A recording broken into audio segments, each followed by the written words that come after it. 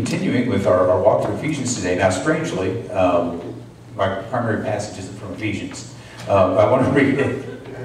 The title is As to the Lord, but this is from Colossians 3, it's 23 and 24. It says, whatever you do, work heartily as for the Lord, and not for men, knowing that from the Lord you will receive the inheritance as your reward. You are serving the Lord Christ. So that one says as for the Lord, but the title is as to the Lord, because there is one in Ephesians that says as to the Lord. But I chose Colossians because it's actually a really compact comparison passage to what we're going to do with Ephesians. So we'll be going back and forth between them. And there's a couple of principles, too. In understanding Scripture, you know, a lot of times we think about commentaries and things like that. But really, the first thing you should do is let the Bible comment on the Bible. And if you can do it, you let the same author comment on his own words. And so that's what this is about. Colossians is also written by Paul. They're parallel passages, and they give us a little bit insight, a little bit deeper insight as we compare. And again, it's all within this context. We've been talking about the biblical idea of submission, and that is placing other people first before ourselves. And we're all supposed to do that for each other. So it says, as for the Lord here, but as to the Lord in Ephesians. And, you know, we're submitting as to the Lord, not as to the fallible person in front of us. You know, when we say we submit to one another, everybody we submit to is fallible in this world. And I'm going to use an example from the military. I'm going to use a couple of them today. As aggravating as the military can be, some things they get right. I have a commander that I answer to, that I submit to.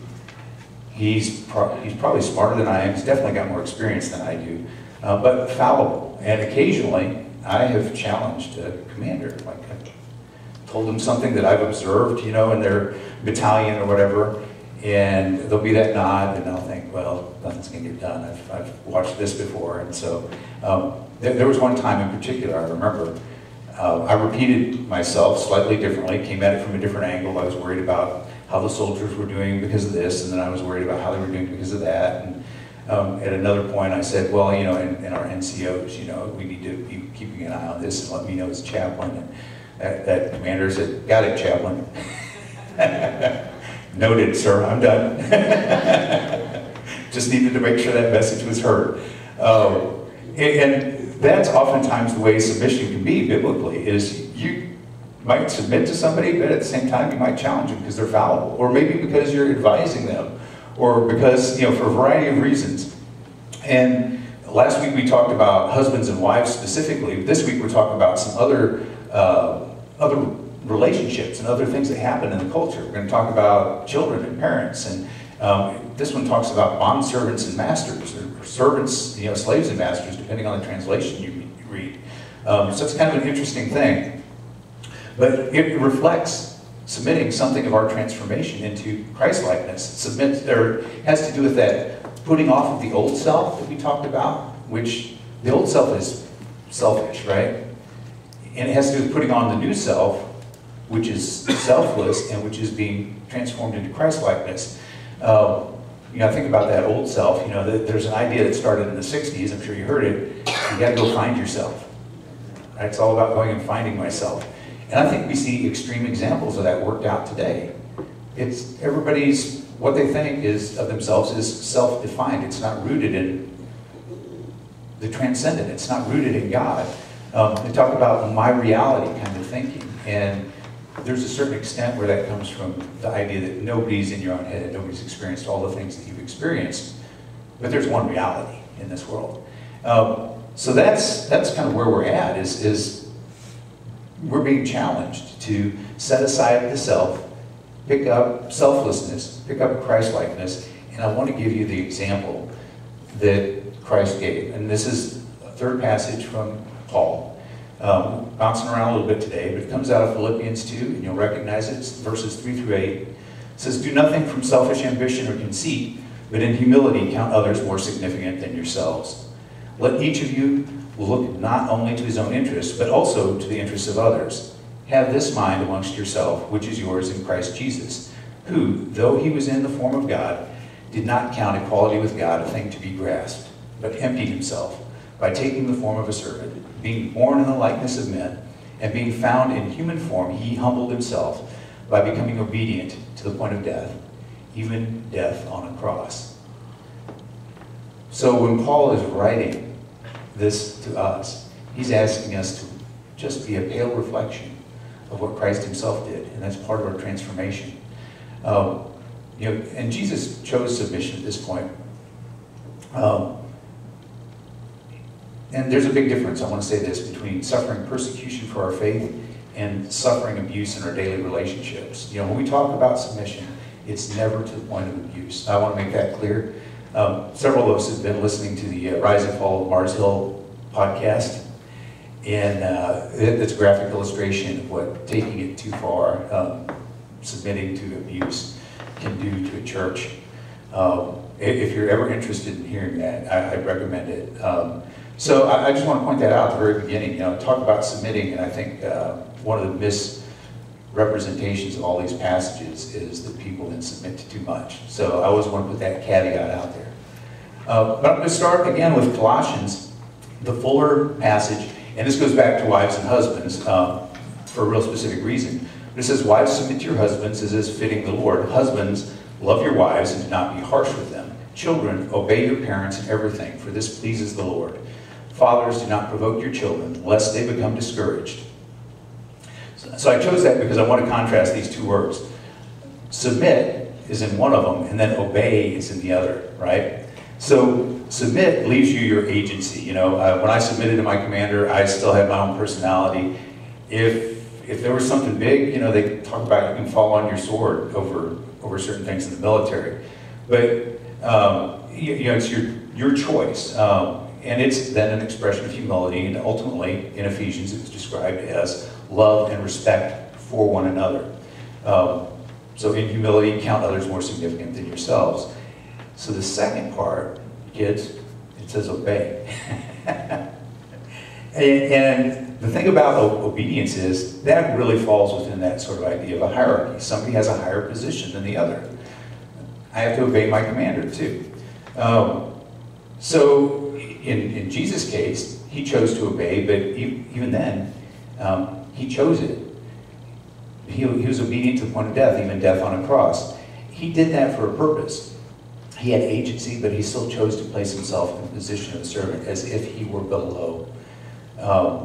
And when he asked that burden of what he was about to face be lifted, he concluded with, yet, not my will, but yours. So there's a difference, right? Children and parents, children obey. There's a positional understanding there. You're to listen to what your parents have to say, and you're to do what they have to say. Children, obey your parents in the Lord, for this is right. Honor your father and mother, that it may go well with you, and you may live long in the land. Fathers, do not provoke your children to anger, but bring them up in discipline and instruction of the Lord. So that's the passage from Ephesians. And I want to give you an example of choosing positional authority. I was, again, I said this is my last military example. When I went to basic training, I was the platoon guide, which, oh, lucky me, I tried to avoid it. I tried to fly under the radar. So basically, for the whole basic training, my platoon, I had to keep accountability of them. I had a certain level of authority over them, but it's basic training. Nobody cares. So there's a lot of pushback. And what happened at one point was about halfway through, and ours was the only platoon that they left the same platoon guide in place. I was walking down a hill. We were doing one of those challenge courses. I remember we had like a load, and we were having to throw our legs up over something and crawl over it. And the drill sergeant standing there, and he's looking at me. He looks at the next guy, looks at me, looks at the next guy. And that next guy was kind of one of those lazy guys who pushed back, and he said, Foster, and that was the guy behind me, Foster. And he looks up, you're the new platoon guide. Bowers, you get down to the bottom of the hill, you get yourself a warming beverage, it's cold. Warming beverage, that's coffee. And you tell Foster what he needs to do to be platoon guide. And after that, they changed PGs every few days. Like the longest one after that was maybe a week, 5 days, something like that. The reason they did it was because all these people had been pushing back, now they're getting thrown in that position, and they're getting the pushback, and they're starting to understand the need for people to follow and for them to follow. One of the things that we learned was the best way to become a leader is to learn to follow. And so that's what's asked of children for parents. The best way to learn the character of your parents, the best way to learn about leading, the best way to learn about the things that you need to know in this life is to obey your parents. We actually did that intentionally too, so I was a squad leader through the whole time. But that was more fun, because this was the same group of people, 7 or 8 of us all the time, and we would go out and we would do training, and typically I would be in the lead the first time, but then after that, we'd start rotating through and let somebody else be in the lead. And it's amazing what you learn from that. So those are like really good examples. You let somebody lead, and you even let them make bad decisions in a controlled environment. And parents, we loosen the reins on our kids, don't we, as they get older, as they start to develop a sense of responsibility, those sorts of things. That's what it's telling us. Children, obey your parents in the Lord, for this is right. And then it says to honor your father and mother. And that word in the Greek is to value, to ascribe worth to respect, and to honor. And by doing that, you start to realize the benefit of having your parents here. You start to realize the reality of who they are and what they do for you, as far as taking responsibility for you. You show proper behavior and deference towards them. And it says that all may go well with you and you may live long in the land. I was thinking about what this means. We sometimes take that as a promise, and sometimes people don't have the long life that we might expect, and that sort of thing. But that things might go well with you. You think about the child who never grows up having learned respect. Do they make their lives hard for themselves? I know working in schools, we saw that all the time, right? You'd see the kid that didn't learn respect, and then you'd hear about where they were a year or two later. So you honor your father and mother, you learn that sort of respect, and that will serve you well in this life. It will make life much easier for you. It will make you much more productive in this life, so that it may go well with you in the land. And then it says, fathers, do not provoke your children to anger, but bring them up in the discipline and instruction of the Lord. And depending on translation, it might say exasperate. There's an idea here. This one's in future tense in the original language. And what that means is, don't treat them in such a way that eventually, down the line, they will have been just driven into anger towards you. So fathers, do not provoke your children to anger. Do not, it's the idea of sort of that maybe discipline with unneeded harshness. The sort of thing that after years and years and years, as people grow up into adulthood, they look back and they have bitterness towards their parents. That's what it's telling us not to do. That's not taking away the idea that we need to discipline our children or we need to set boundaries for them. But don't exasperate your children. Or in Colossians, the parallel passage, it says, fathers, do not provoke your children lest they become discouraged. So that idea is then pushing them and pushing them and pushing them to the point where they become discouraged. Have you ever seen a child who they're buoyant and happy and all those other things, and then at some point, the light just kind of goes out. They just are no longer interested in achieving and doing things. And that's what it's telling us not to do. Do not provoke your children lest they become discouraged. It's really putting forward the idea of encouraging and teaching your children, as opposed to something that's overly harsh. Again, there's still that need for discipline. We do have those passages, don't spare the rod. I don't recommend necessarily using a rod anymore. That's but we have to do all those things, and yet we have to be balanced in doing it. So this is a call to fathers, maybe in particular fathers, because at this time they would have been more often the disciplinarian. So that is then mutual deference within the context of the nuclear family, right?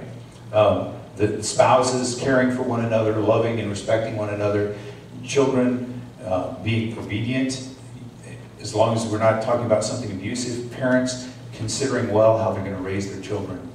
And then it steps into this servants and masters thing, which that one's always a hot button topic. I don't know if you know this, but liberal theologians hate Paul. They think he was a misogynist, they think he was racist, they think he was pro-slavery, all these sorts of things, you know, because he talks about and sets some boundaries here.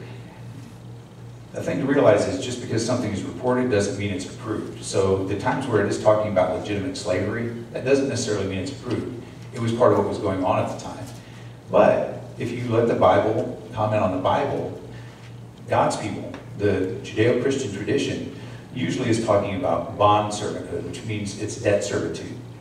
You know, you didn't have a bank card where you could pay somebody on the other side of the nation, pay interest, and do all those things. Now, if you owed somebody money and you couldn't pay it off, you would have to go serve them in some capacity. So that's generally the context that you find here. But we also recognize that this was a broader Roman culture too. So there were some other things going on. But it says, bondservants, obey your earthly masters with fear and trembling, with a sincere heart as you would Christ. So going to that whole idea of debt servitude, which was the most common thing, if you go, I did an 18-page paper in seminary on Old Testament laws and servitude. I thought about just bringing it in, print it out, and act like I was going to read it. There would have been a rush to the door. But what was interesting about that, when I studied it, was a lot of those laws were intent on preserving the dignity of the debtor, of the person who owed. It was softening that servitude. They still needed to pay it off, but oftentimes what it advocated was, if one of your family members owes a debt to somebody, buy off that debt and let them serve you so that their time won't be harsh. Because at that time in the Old Testament, they were particularly tribal, and so they didn't necessarily treat one another well. There was to be no interest charged. There was to be, you know, we had that idea of jubilee, and we had that idea of releasing people every so often. It wasn't to exceed a certain amount of time. How much nicer is that than our current culture? And we're going to charge you 20% interest until forever. And some stranger at a bank somewhere, and their whole sole motive is profit. So that's the idea, and it says work it out in fear and trembling. And this is directed towards God. And I think, yeah, so we have a few common ideas amongst these passages. When we're told to fear God, it doesn't always mean fear. I mean, if you're like a wicked person, yes, you should fear God. But if you are somebody like a fallible person in Scripture, David or Moses or you or me, fearing God means simply having reverence for God. That's really what it means. Just taking seriously who he is, and by doing so, not antagonizing him, not doing those stupid things that we're also prone to do. So it says, work it out with fear and trembling. Excuse me. But the idea then is to work it out with reverence and just understanding the importance of what you do before God, you know, of fulfilling your obligations. Goes on to say, not by way of eye service as people pleasers, which that's another one that's common amongst here, by way of eye service or as people pleasers, but as bondservants of Christ, doing the will of God from the heart, rendering service with a good will as to Lord and not to man, as to the Lord and not to man. Excuse me. And 22, let's see here, Colossians verse 22, the parallel passage says, bondservants, obey in everything those who are your earthly masters, not by way of eye service as people pleasers, but with sincerity of heart, fearing the Lord. So again, there's all these different types of servitude, but how you live your life in these aspects of your life is, in these various aspects of your life, is kind of your testimony. You know, if you have a responsibility that you make, then keep it. There's all kinds, too, of things that we are in service to in this life. I was thinking about, there's the debt thing that was often talked about, but perhaps you've signed a contract, you know, maybe with an employer, and you're in service then to an employer. I'm in service to the government, and I should work that out, you know, and consider how I do it and do it the right way, but not by way of eye service, doing what's pleasing. That was what I was doing with that commander. I knew it'd be pleasing you know, to everybody. If we just had a really smooth meeting and I didn't say anything particularly prophetic, but I wanted to serve him and I wanted to protect his command. That's oftentimes the way we're supposed to be too. Whatever relationship we're in, where we're bound, you know, by contract or whatever, it's part of your testimony. It's consistent with what God has asked of his people. Remember the passage, he who doesn't eat doesn't work. A lot of people don't think that way anymore. But we should. And so we service our debts and take care of things and do what we need to. Don't shirk what's owed. And do it with a good heart and with sincerity. You know, not as people pleasers, but with sincerity. Sincerity, fearing the Lord. And it says obey in everything. It must be assumed again that this is within the boundaries of your morality and your faith. I mean, you might be bound to something and eventually they push you to do. It's kind of like Daniel. He was bound, you know, but I'm going to pray to my God. I'm not going to pray to Nebuchadnezzar, right? I've about lost that. Sometimes I can't remember basic vocabulary. Knowing, let's hear it. And it finishes, knowing that from the Lord you will receive the inheritance as your reward. You are serving Christ the Lord. So receiving that inheritance, that's what we jump into next. But we see that these themes and the meaning remains consistent across sources, across the Bible, across authors. It's a fairly consistent message. And then we can start to apply it to all kinds of contexts in our life. But we get into this whole idea of we're receiving back then from the Lord. And it says you will receive an inheritance as your reward in Colossians 24. But now jumping back into Ephesians 6, 8, and 9. It says, knowing that whatever good anyone does, he will receive back from the Lord, whether he is bondservant or is free.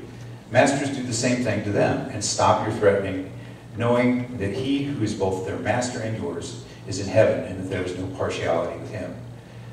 So the first idea we get there is that we will receive back from God. If we do good things, we're going to receive good from God again. It really expresses the idea that it expresses your faith in God as a just God. Sometimes you'll do good things and you won't be rewarded for it in this life. You know, you'll do good things, and because we're not doing it as eye service or as people pleasers, you know, it might go unrecognized or misunderstood. But it says, whatever good anyone does, he will receive back from the Lord. If you've done good, God promises good for you. But then picking up in Colossians, it gives us the flip side of this, 3:25. It says, for the wrongdoer will be paid back for the wrong he has done, and there is no partiality. So if somebody does wrong, again, there's faith in the justice of God. Eventually, God knows and deals with it. Now, this idea of bad, you know, if somebody does something bad, does that mean he gives bad back in return? No, it means that he can dispense just punishment. It says they will. So whatever you do, whether good, you'll receive back good. Whether wrongdoer, you'll be paid back for that wrong. Good or bad, God sees no distinction in social station in this life. That's worth knowing too. It's worth knowing for us. We're probably, you know, we're mid-tier, right? We're a middle-class church, we'll call it that way. There are people less fortunate than us. God doesn't see us any better than them. And there are places where you can go where it's millionaires, we're thousandaires or something maybe. In that church, God shows no partiality, whatever the case might be. God shows no partiality between my commander and I. God shows no partiality eventually between parents and children, because children grow up. No partiality, but it will be paid back. And I lost my spot.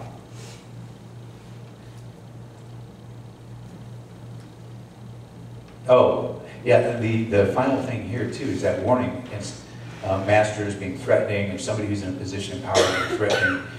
It says that you'll receive back accordingly. And there's this admonition not to be harsh, not to be threatening, all those things. You know, it's really a commentary. You can't use the cross as an excuse for behaving badly. He's talking to believers at this point. If you're in a position of authority, you can't misbehave, you can't treat somebody badly and say, oh, well, God will forgive it. He's saying to work this out with fear and trembling. I think that's especially true of somebody in power over another. you're a steward in some respect. So he says, stop your threatening, knowing that he who is both their masters and yours is in heaven, and there's no partiality with him. So it puts boundaries on your power, whether you're a parent, whether you're a banker, whether you're a husband, whether you're a master, whatever role you might have. God doesn't care about those positions, and you can't inflate your importance. Nor should you ever devalue yourself, depending on where you fall within a spectrum of, power dynamics and everything else. He told his disciples, he who would be first would be last. But he who chooses to be last will be first. This is played out then. This is how it works out in all these different social dynamics. I'll give you 3 main points to finish up with. First off is simply look to yourself. Be a steward to your own behavior. That's the first thing. Being before the moat. Second is consider others first. And the final was, it will be right with you because God knows. So long as you are doing good in this life and you're doing it as unto the Lord, God knows and it will be right with you in this life. Now, that doesn't mean it's going to be easy. There have been times where I've done the right thing. And I'm like, well, this is really, really hard. But when you recognize that God sees, it makes it so much easier. We're going to suffer slings and arrows in this life. It's not going to be perfect. But so long as you do right, God knows, and he will make it right. And we know that his kingdom will come again. Let's pray. Heavenly Father, we thank you for these examples. And, Lord, they are at times challenging, at times difficult. There's a different culture in the time where Paul was writing. There's different expectations, even an entirely different language. But what is true and what is noble and what is right is that we should try and have the heart that you had when you gave yourself for us. That, Lord, we shouldn't aspire to being in power over one another. We shouldn't aspire to lording our power over one another, but instead we should have that heart of humility and of self-sacrifice. And in putting others first, we can build a beautiful community that expresses your love, that expresses who you are, that demonstrates the power of mercy and grace in our lives. And Lord, I pray that we take that to heart, and that we take it to heart as we step out into the world, as we step out and deal with employers and deal with our own responsibilities, that Lord, we'll do it with reverence towards you, that we'll do it with a good heart and a clean heart, and Lord, we'll do it in such a way that is a testimony to who we are as believers, and in doing so that it be a testimony for you and the transformation you made in each one of us. We thank you, Lord, for this upward call, to put off the old self and to put on the new, to be the people that you actually designed us to be. Walk with us, Lord. Work in us. Speak to us each day. We pray in Jesus' name. Amen.